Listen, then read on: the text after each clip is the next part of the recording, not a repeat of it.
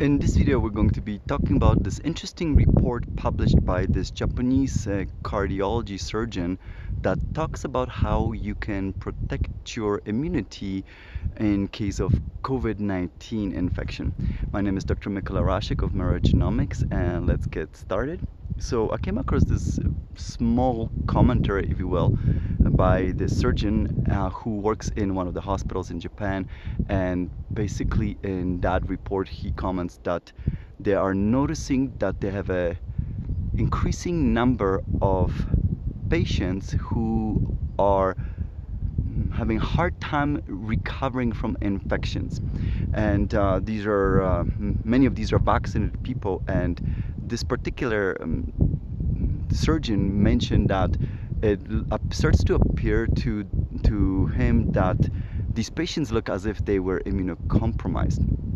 So what's also interesting that in order to support his claim, he brought up an article published in Lancet that also showed negative vaccine efficacy.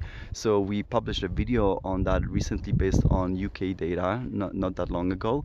And so this is the second publication now that I have now encountered that actually might be indicating this. So in that particular Lancet publication, what the authors showed is that they measured, this is based on Swedish population, they measured 840,000 almost 850,000 vaccinated individuals versus 850,000 unvaccinated individuals, and they measured the vaccine effectiveness from prevention from COVID-19 infection in the first 9 months of 2021. And basically the vaccine showed 90% effectiveness in the first month post-vaccination, and then it started waning rapidly, and by the time you reach 7 months post-vaccination, there was pretty much no vaccine effectiveness seen. It was zero. And by the time you hit 8 months, basically you could observe negative vaccine effectiveness, which once again means that vaccinated people were more likely to be infected than unvaccinated people. So as I mentioned, this is now the second time I see this type of report. I'm worried that we might be seeing this more and more often in the future, so get ready. Obviously this is unwelcome news, and I'm hoping to basically maybe focus more on the series that I wanted to introduce on optimism and how you can use optimism to boost your immune system. So please check it out. I've already started making these videos as well, and the reason why is because I just don't want to focus just on like the sad news that we might be seeing based on some of the complications that some individuals might observe. This is not obviously everyone. But another information that this surgeon brought up is that there also were observing, and it's published in the literature as well, that vaccinated individuals are more likely to experience shingles, and we also made a video on this topic before. And in essence, this information together implies that such individuals are experiencing what is effectively referred to as vaccine-acquired immunodeficiency syndrome, or like AIDS, but with a V before that, so VAIDS. And because of that, and this is the important component, I think, of that information published by the surgeon. The surgeon mentioned that now doctors, when they're dealing with vaccinated patients, they should consider noting when the patient has been vaccinated, in case the history of vaccination has to be taken into consideration for the likelihood of experiencing infection related post-surgery, and also potentially check the organ system, because of the possibility that spike protein at some individuals might lead to organ damage, and this is specifically related to potential damage in a cardiovascular system, because that's where spike protein might lead to some of the damages. So that's one thing, but it is the immune system protection that I found very interesting, and I want to talk about that.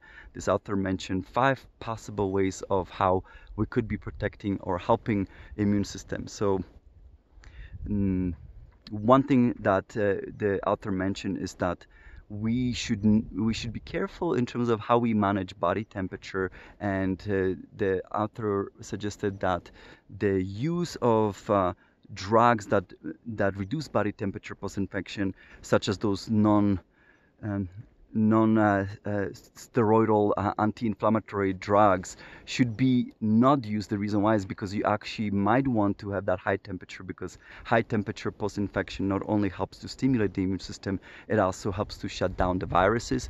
And if the fever gets really high, there are other methods that could be utilized in order to manage high temperature.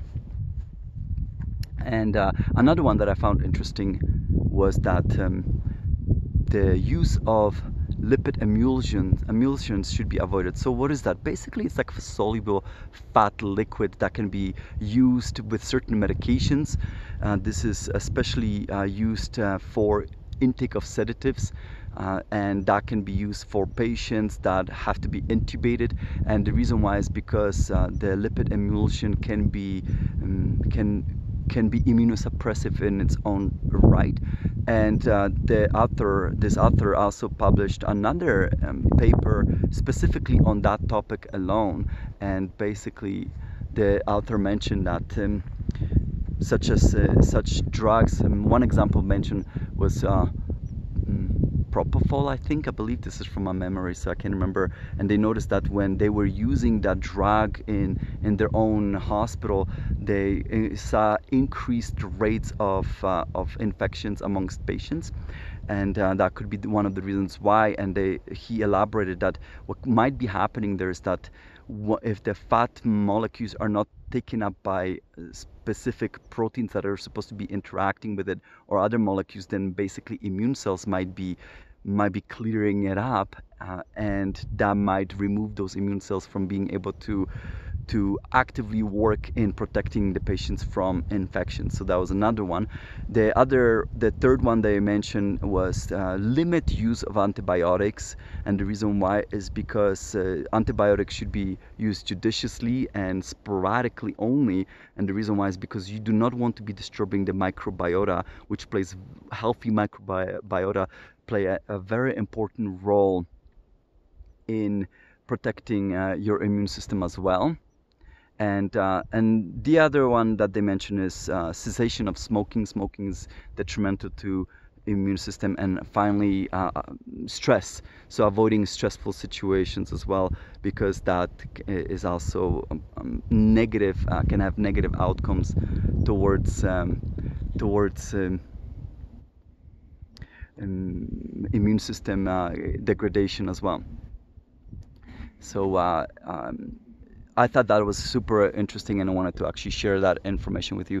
And so this particular surgeon published few of these articles, and we just thought that would be worthwhile sharing with you.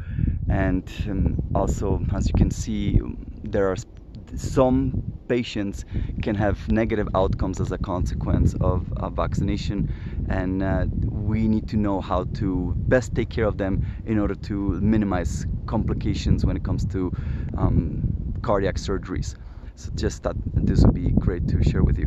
All right, with you still with me, I wanted to let you know we have another COVID Q&A coming up. If you want free tickets to that, please let us know. So the first 10 people who will subscribe to our newsletter will send you free tickets. Those are a lot of fun. Those are basically support sessions, and we answer a bunch of questions, but we also review a bunch of literature that people can bring to us, and we discuss that. And it's an open mic session, so if you have any questions, we answer that. We have another event coming up as well for business owners that might be interested in providing a proactive wellness program for their employees. This is a program I built with 2 other experts as well. One is a financial expert and the other one is mental health expert. And the purpose of the program is to provide background education on how best to take care of yourself from multiple different arenas of well-being.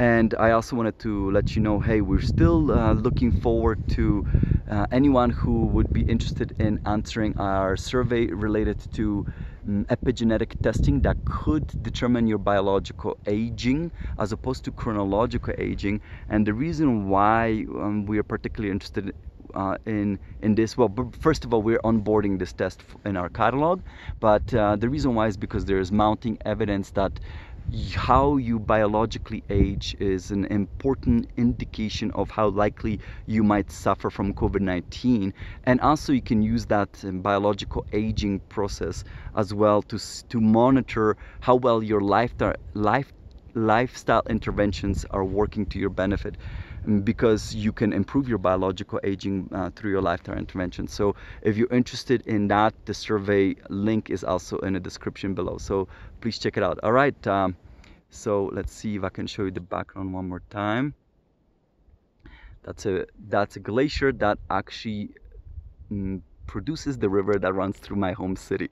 So this is a really cool spot. So and I look forward to seeing you guys in the next video. But hey, if you haven't subscribed yet, please subscribe to our channel and give us a like and leave comments in the video below, and we look forward to seeing you next time. Bye everyone.